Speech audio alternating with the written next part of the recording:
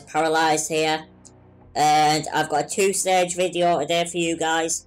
Firstly, I want to talk about the fact that I am now partnered with a network, and then secondly, I am going to show you guys 3 class setups as I promised to do previously, but never quite got around to, and I'm going to start doing more Call of Duty Ghost videos from now on, so expect a lot of that. But anyway guys, first of all, the partnership. I am now actually partnered with the RlpsGaming network, which is really great, and hopefully good things are going to come of this. They approached me and I was quite surprised at the time, but I took them up on their offer, and hopefully that will allow me to move in new directions, into new places, and get myself noticed a lot more than I am now. And they're currently recruiting guys, so if you are a fellow YouTuber out there looking to get partnered, I will put links below to their channel, to their, and where you can contact them and get information, etc. So that's really exciting news, and yeah, it should be good, and I will be doing videos for them, so keep an eye out on their channel because some of my videos will be going up there. Which was quite surprising to me, but yeah. So that's one of the things I wanted to talk to you guys about. And I think it's important to get involved with different groups of people. They do various other things apart from gaming network partnerships. I think they have their own clan too. So hopefully this will lead in interesting directions. Now moving on to the second part of the video, as I promised I would do class setups. And as you can see, I only have one character. I don't really get the point of having different characters, I like one character. But anyway, the first class setup is a shotgun class setup. And as you guys can see, it's the MTS 255. Now, on this class, I opted to use the muzzle brake, as you guys can see, because it increases range, not damage, range. If you guys didn't know that, it basically increases the distance. I'm not quite sure by how much, I think it's by 25%. And I do believe it also increases the accuracy to some extent, obviously over distance. And I also opt to use slug rounds. Now this attachment has good points and bad points to it. Now, yes, slug rounds are more accurate and deal more damage if they're hit because they're more precise. But the downside about slug rounds is that it kind of screws up your hip fire a bit, and sorry guys, and at times it is better to use a spread shot round, especially for close range engagements. But it's personal preference. A lot of my engagements tend not to be too upfront, and if they are upfront, my advice is to aim down the sights and fire. Shotguns tend to aim in quite quickly, so it shouldn't be too much of an issue for you guys. Now, secondary can be anything you want. In my personal opinion, carrying a pistol is always useful, but in this game, I wouldn't really rate any of the pistols particularly. So any pistol you like is fair enough.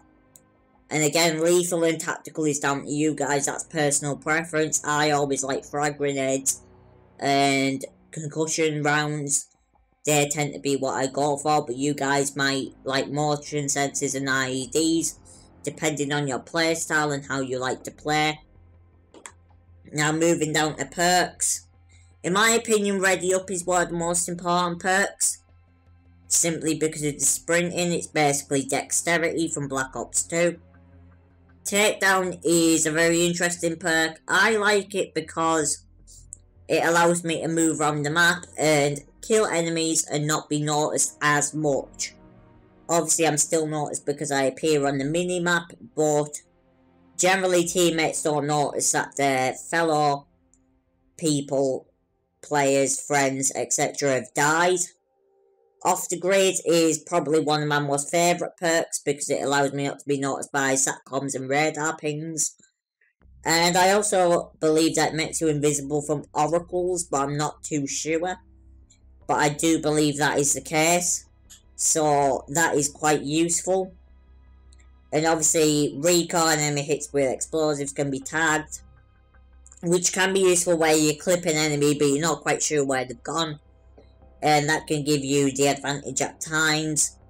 And obviously focus is very important because it stops you swaying as much. And is basically also toughness from Black Ops 2, as you don't flinch as much. Which I think in this game is exceptionally important because the flinch is horrible. And I opt to use support package, but kill streaks are down to you guys. You know, you might like strike, you might like support, you might like specialist. I'm not going to tell you guys what to do there, because that's personal preference, and that's really down to how you play and how many kills you get, and what you feel most comfortable with. So that's my first class setup. This is more of a running and gunning class. I use this on maps where it's quite close quartered, or wherever I feel like I'm pinned down and I want to dispatch enemies quite quickly. So let's move on to the second class, guys.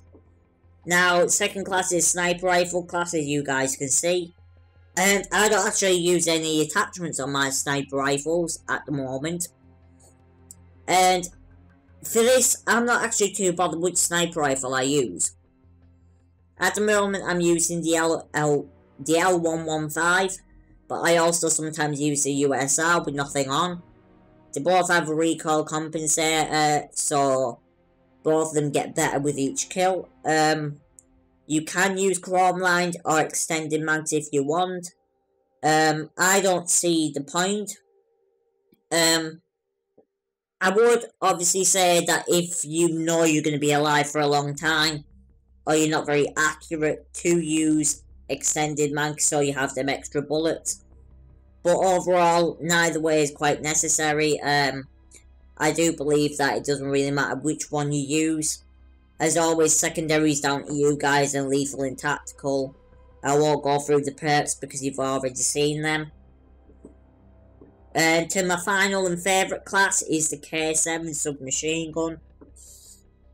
Now with this one I can talk about a lot. It's probably my favourite class that I've got currently, and is probably my favourite weapon on the game. Now the K7 is great because it's got an integrated silencer. Obviously that means it's got reduced damage and reduced range, but the accuracy on the gun was quite good anyway. But I put a foregrip on, just to increase that, just to increase the accuracy and keep the recoil reduced when aiming down the sights. Because I also put on rapid fire. Now rapid fire on this gun is very important. Now as I said, it's got an integrated silencer, so that saves up one attachment slot. But also, rapid fire increases the gun's time to kill. And it really doesn't affect the recoil that much, especially with foregrip on. I didn't notice that much change in the gun. It basically just meant I was killing people a lot faster, and I've had quite a few good games with it. And overall, out of all the weapons I've tried so far, I would recommend this one the most.